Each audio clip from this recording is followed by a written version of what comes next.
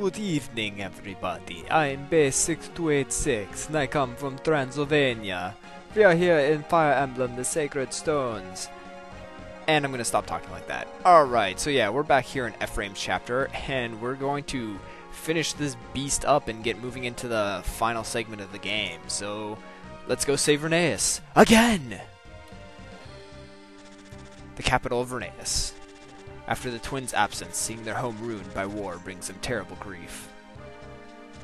Orson, a former knight of Rheneas, had been assigned to guard Castle Rheneas. However, he switched allegiances, betraying his oaths of loyalty to his homeland. Ephraim marks his homecoming by vowing to see Rheneas healed. Again. Chapter 16, Ruled by Madness. Alright everyone, we're back. You might be wondering, hey, where'd this story go? What's up with that? Well, yeah, the story in this chapter is exactly the same as in Erica's chapter. We just went through it. There's literally, like, no difference. So I was like, what the heck? There's no, you guys are, for the majority of you, I think, you're watching both Erica's and Ephraim's chapters, so, I don't know. There's no sense in spending time on story that you guys have already seen, so there you go. I'll probably be doing it for the end of the chapter too. It's literally the same thing. I don't know, maybe I'll leave like a snippet in there or something, for something important. Maybe I'll leave the important stuff in there for, maybe one scene. But yeah, other than that, we've seen this story before. I'm not going to show it twice, so.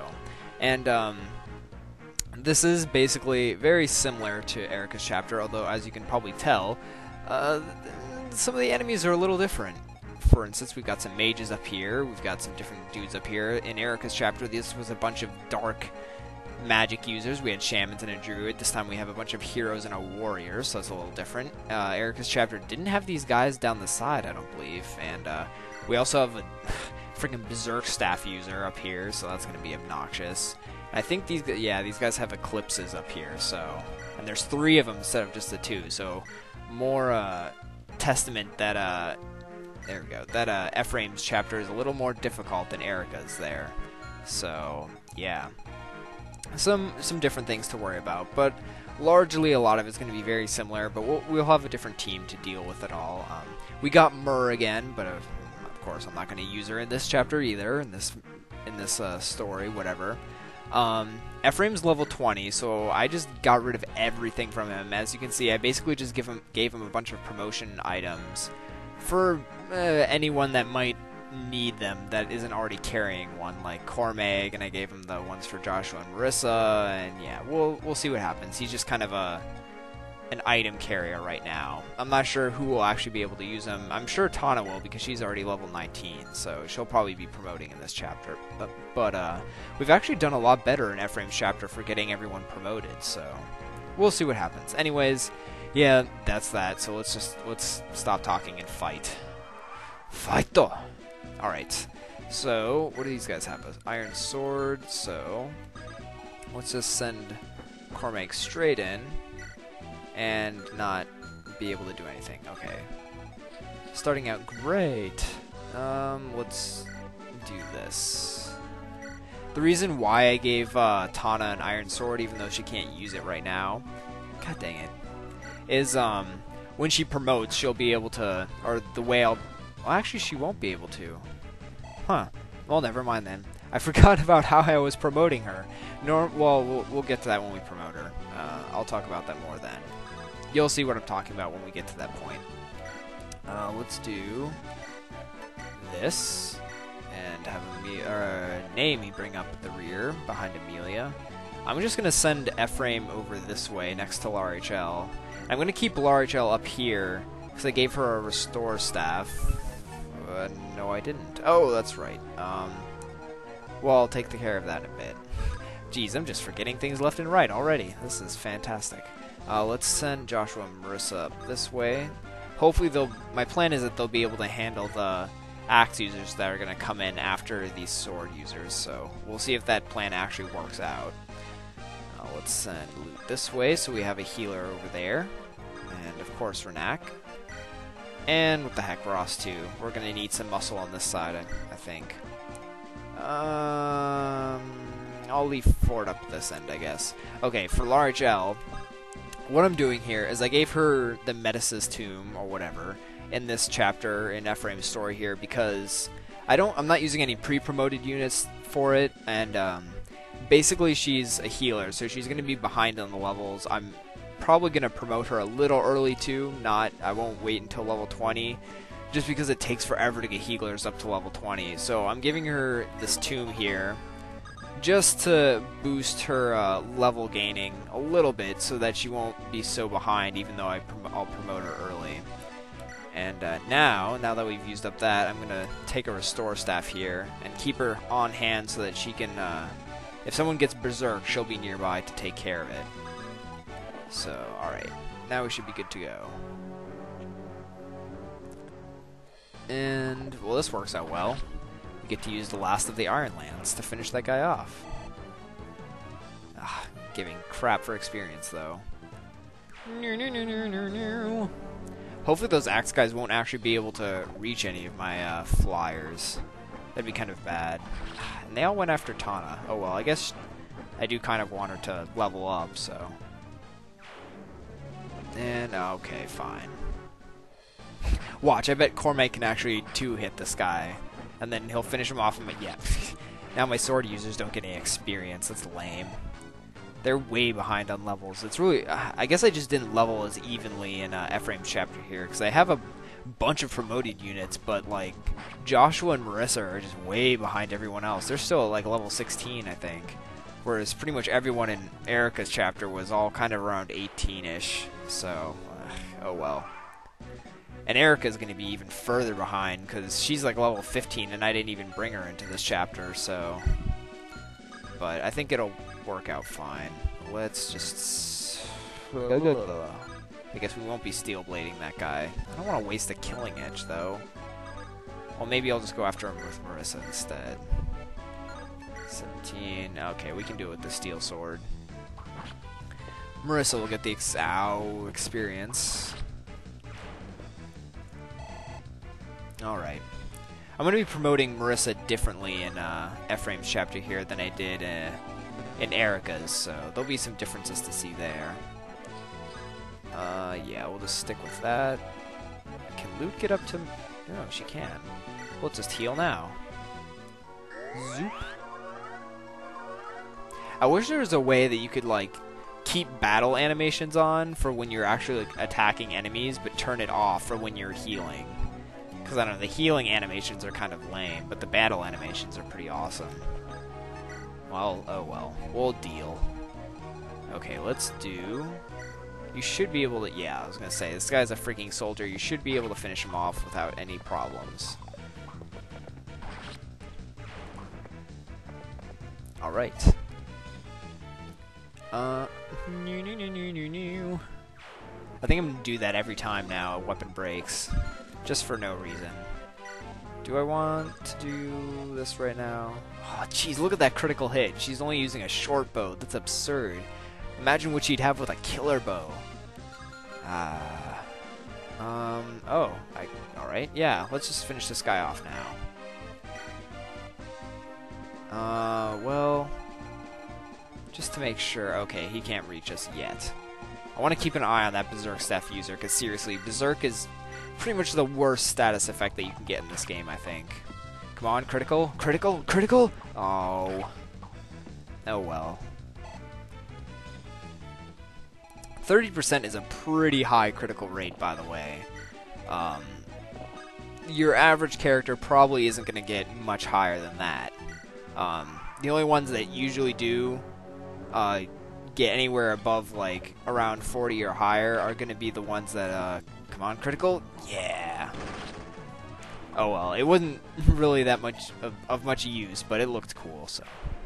We get to see the critical for the Ranger now.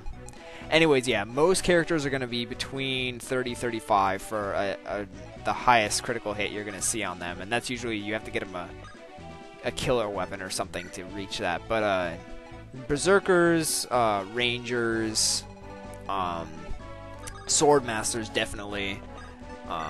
They're the ones you can generally at least get up to the 40s, if not a lot higher. for just your average critical hit rate. Of course, it's going to change a little bit for when you have supports, because that's going to boost things, but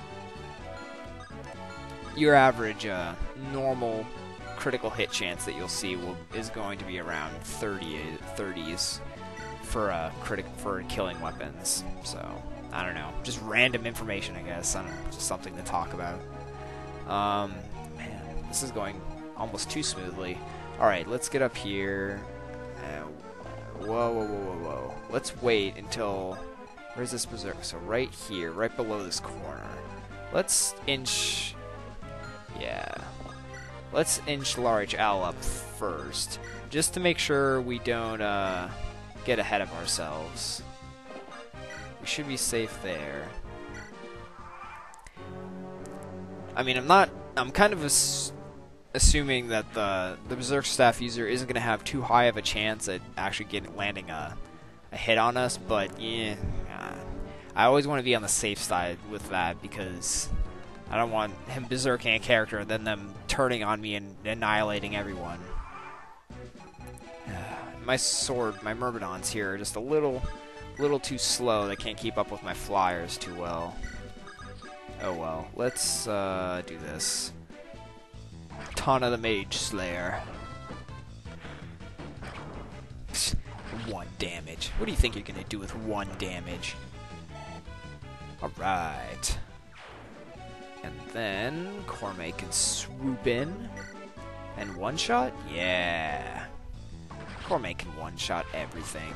And by everything, I mean not everything. Mainly just mages, because they have low defense, but yeah. It's still cool. I like one-shotting things. It's always so satisfying when you can just, like, take something out in 1 hit. Alright, and Renak's kind of bringing up the rear, but not too big of a deal. Alright, Large Owl can probably... Oh, she can get up here now. Well, cool. Let's get you right here. I think that should be fine. I probably should have given Naomi a longbow or something. That may have been a little more useful, but alas, I did not. Oh, he can support Ford. I won't deal with that right now. I'm not sure how I'm going to deal with... What? He didn't go? Oh, okay, fine. Anyways, I'm not sure how I'm going to deal with secondary supports, because you can have more than 1 support. You can have a total of 5 conversations, so... Like, you could have, the highest you could have would be like an A support and a B support, or like 2 Bs and a C, or 5 C supports if you wanted to do that. Generally, I think it's good to get at least 1 A, though, because it gives you the best stat increases overall. Like a C support, you're not really going to get a whole lot out of it, so I generally don't bother with those. I usually, if I do multiple supports, I'll get like an A and then a B, but I'm not sure if I'm actually going to bother with that here. Well, let's do this. Just because I don't know, like, I haven't really set up a tree, I guess you could say, of secondary supports. Usually if I do something like that, I have it planned out, so where I know who's going to be supporting who, and then for both their main supports and a secondary support, so then I can kind of plan out who's traveling in what little groups and things like that. And yeah, it gets kind of ridiculous, but oh well, that's what I like to do, I guess. Man, that 20 base critical, it's so crazy to me. She's probably gonna kill this guy. Okay, good. I was like, watch, she gets a critical now when I don't want her to. But she didn't. So, let's do this. Finish this guy off. Ha! Get rid of that odd use of an Iron Lance. Nice. Amelia's slowly gaining experience. I'm not sure if I'll actually get to level her up, but in this chapter, but we'll see. We'll see what we can do. Let's move you here. And let's not move you too far up. I don't want Larichel accidentally getting berserked, although I don't think the dude with the staff would do that, since it wouldn't really gain him much of anything, except, I guess, getting my character to suicide, but... Ow. Poor Cormac, he has no resistance. And so they're all going to gang up on him because of that. Oh well. I feel like there's a lot more mages in Ephraim's version here. Maybe that's just me. Even I don't know though. 'Cause I mean, no, maybe. I don't know. It seems like less because they switched out the batch down here, but at the same time, like I feel there's a lot more. And whoa, that thief appeared in a different spot. He appeared from up here last time. That's odd. Well, now it's kind of a race to get around to where he is. If a thief, I'll mention this now, if a thief manages to get to a treasure chest and pick what's inside, I'm pretty sure as long as it's not gold, yeah, as long as it's not gold, then they'll, what am I trying to say? You'll still be able to get it from them. They'll have it in their inventory, and they'll drop it when you kill them, so... Yeah, don't fret if a thief gets to a chest before you do. As long as you can get to the thief before it manages to escape from the map, then you're still good. And they'll escape by just getting basically to, like, some designated spot that's usually leads to off-screen. Usually they'll try and return, I think, to where they came from, but it kind of varies, depending on the map you're in. For this one, he'd probably try and head back to the stairs, but some other places they could escape to would be like off here to the side where there's like no wall, or down, probably maybe like down over here somewhere. All places like that they can escape, as long as there's not like a wall blocking their path, then there you go. Alright, let's do this. We had some dudes appear up here, so we want to keep Larachel away from them, and Ephraim, since he can't actually attack. I'm trying to get around to this Berserk Staff user before he manages to do anything to me. Let's fly Tana around this way. Let's keep her up here, though. Let's do one shot? Not that guy, but you can do this guy. So that works. Probably going to want to heal Cormac, too. Haha, level up. Something good? Yeah, I'll take that. More speed. Joshua's speed is a little low. That's kind of odd. Figured by now it would be a lot higher than that. Alright, you still can't one-shot people because you're Marissa and your strength isn't the best. But I do think it's better in Ephraim's chapter here than it was in Erica's. Oh, level up for Marissa too. I guess we'll find out. Oh, not much, but god dang it. Marissa, you're killing me with these terrible level ups. Alright. Her strength is a little bit better, though, because, I mean, if you remember last time, she had, like, a 10 or 11 around level 19, and she's only level 17 now, and she has that same amount, so we're doing alright. Let's just move Cormac right here. Oh, well, let's do this support. Cormac, thanks for warning me the other day about that archer. Whoops. I don't know how I reversed that. Your rival startled me, but I think you may have saved my life. Well, you should thank him, then. I can't take credit for it. I mean, he started shrieking out to you before I even saw that bowman. Really? That's amazing. In that case, thank you. The bond between a wyvern rider is close, and this guy's a smart one. I'm sure you and your Pegasus are the same, wouldn't you say? Oh yes, it's the same with every knight and her Pegasus. It's so sad to see how war has changed the way we relate to our animal allies. It's taking such a tremendous toll on these beautiful creatures. I agree. This whole war is ludicrous. War itself is madness, even more so if it's for the greed or the fantasy of power. I hope our efforts to end this war quickly. I don't want to see anyone else die. Nor do I, but you cannot race headlong into battle. We'll need you to help rebuild our shadowed nations, after all. We soldiers are expendable, but your regal types aren't. Or you regal types. Cormac, don't say that. But it's true. No life is expendable. Your Highness. Don't throw your life away. Promise me, will you? As you wish, Princess. I'll be careful. I have your promise, Cormac. Aw. It's an interesting little conversation there. It's kind of cool because, like, you get to see some interaction between, like, Tana, who's a princess, and Cormac, who's just like your average Joe Smo soldier. I don't know. I find it interesting because, like, normally they just kind of keep the nobles away from all the commoners, except for maybe your main lords and stuff. But even then, they just kind of interact with their own knights, not really so much anyone else. But I don't know. I find these support conversations cool. And they all went after Tana. Oh well. Closer to her being able to promote, so... In fact, 43 experience away, so that's cool. And of course they're all... Okay, I was going to say, they're all going to go up north again. But it appears not quite. And is that Berserk Staff going to do anything? Okay, finally he's going to act, huh? He goes after Ford, who's probably the most vulnerable, but he missed anyways, so that works out well for us.